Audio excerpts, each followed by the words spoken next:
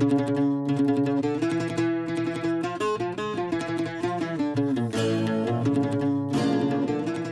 everyone, welcome back to my channel. Today I'm taking you on a tour of Santorini, Greece with 10 places to visit when you're here. I'll also go into some of the island's history about the ancient people who once called this place home. Santorini's history begins in the Bronze Age, between approximately 3000 and 2000 BC. The island was once home to the Minoan civilization, which was arguably one of the most advanced and sophisticated of its time.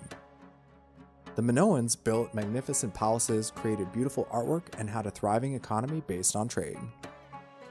But around 1600 BC, something cataclysmic happened. A massive volcanic eruption devastated the island and brought an end to the Minoan civilization. The eruption was one of the largest in recorded history, and it is believed to have caused a tsunami that destroyed much of the surrounding areas. After the eruption, the island was uninhabited for many years until the Venetians arrived around the 9th century BC after the collapse of the Bronze Age and toward the start of the Iron Age. They established a trading post on the island and named it Cycladic, which means most beautiful in Greek. Over the centuries, Santorini was ruled by a variety of different empires and kingdoms, including the Romans, the Byzantines, and even the Venetians. Each of these groups left their mark on the island and contributed to its unique culture and architecture. Now that you have a brief understanding of the island's history, let's explore Santorini. Our tour begins at the Akrotiri Archeological Site. One of the most important historical sites on the island, this ancient Minoan city was buried by the volcanic eruption around 1600 BC and was only rediscovered in the 1960s. The site has been carefully excavated and preserved, where you can get a fascinating glimpse into what life was like for the ancient Minoan people. One of the most impressive discoveries at Akrotiri was a 3-story building dubbed the West House. This gem features elaborate wall paintings, including a famous fresco of 2 blue monkeys, as well as a bathroom with a bathtub and flushing toilet, believe it or not. Next, let's explore Ancient Thera. Located near the southeastern part of the island, this Greek ancient city was founded in the 9th century BC and was inhabited until the 7th century AD. Built by the Dorian Greeks, the city was named after Theras, a Spartan who led a group of colonists to Santorini. The city was built on a steep slope, and its buildings were arranged in terraces made of local stone. Some were even adorned with colorful frescoes. One of the most impressive structures at Ancient Thera was the gymnasium, which was used for physical training and education. Today you can explore these ruins and imagine the once great civilization that lived here.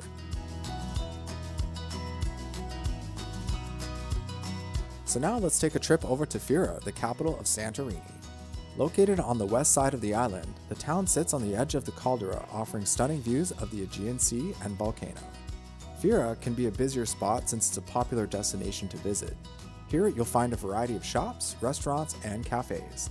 And if you're looking for some nightlife, this is a place to be.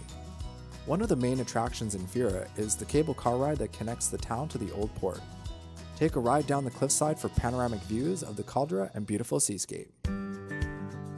Or if you prefer travel by donkey, that's a thing here.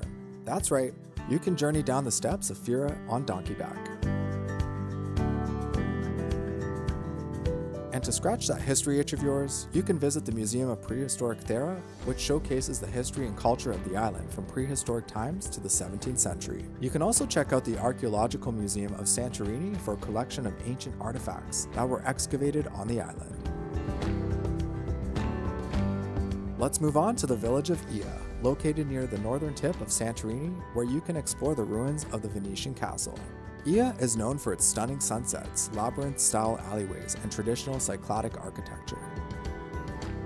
The village is perched on the edge of the caldera, offering breathtaking views of the Aegean Sea and volcano. Famous for its whitewashed buildings and blue-domed roofs, narrow cobblestone streets, colorful flowers, and deep blue skies, you'll be in photographer's paradise.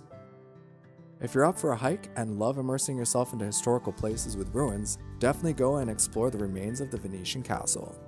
The castle was built on one of the highest points on the island for clear views of incoming enemies such as pirates, and dates back from the time of Venetian rule of the island in the 13th century. You can explore this place on your own without any entrance fees, and there is no signage on site. The castle was used as a lookout post for many centuries. You might also consider visiting the Naval Maritime Museum, which showcases the maritime history of Santorini and the Aegean Sea.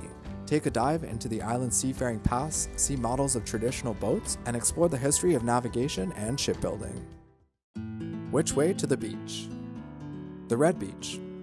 The Red Beach is one of the most famous on the island of Santorini and is named after its distinctive red volcanic sand.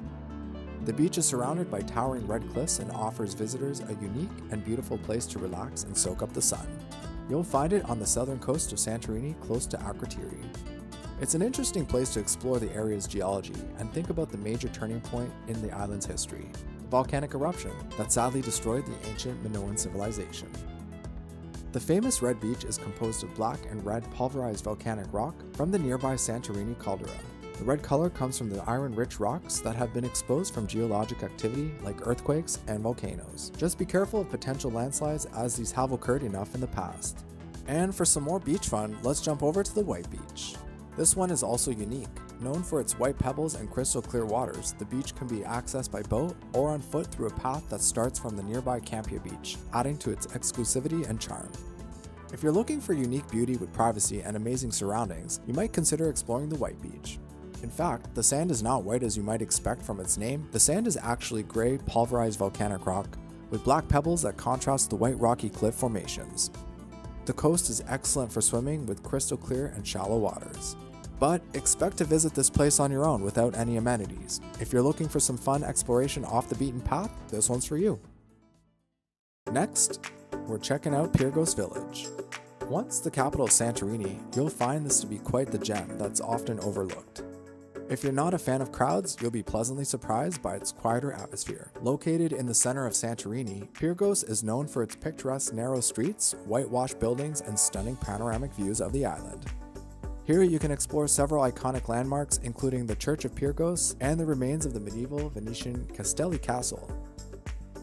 Don't forget to sample some of the local delicacies such as fava and tomato keftids with a glass of red wine. And that's the perfect segue for visiting the Santo Winery next. A popular winery on the island, you'll find it near the village of Pyrgos. Join in on a tasting experience and enjoy the beautiful countryside with stunning views of the sea. When you visit, you'll have the option to choose between different tasting experiences, like the classic tasting, a cheese and wine pairing, or a sunset tasting.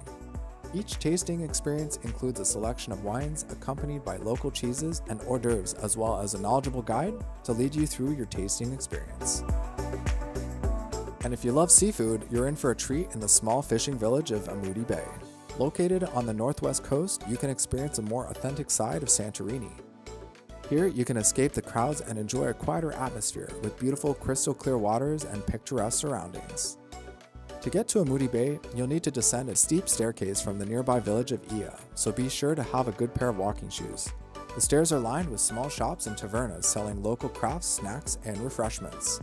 When you reach the bottom, you'll be greeted by a small harbor filled with fishing boats and sailboats. Take a stroll along the waterfront and dine at one of the many tavernas that specialize in freshly caught seafood, including octopus, squid, and fish.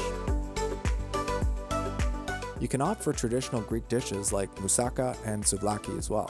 For the active swimmers, divers, and cave explorers, this place is also for you. There are several sea caves and rocky cliffs that are popular spots to explore and dive from. I hope you've enjoyed this tour of Santorini thus far. As our last destination on the island, I'd like to take you to the traditional village of Megalochori, located on the southwest coast. The name Megalochori means big village in Greek, and it was once one of the largest villages on the island. Today, it's a peaceful and quiet place to experience a more authentic side of Santorini. If you're into winemaking, you can explore the winery Venetians, and you'll notice that the village of Megalochori is close to our previously toured Santo Winery. This coastal area is excellent for growing the perfect grapes for the perfect wine.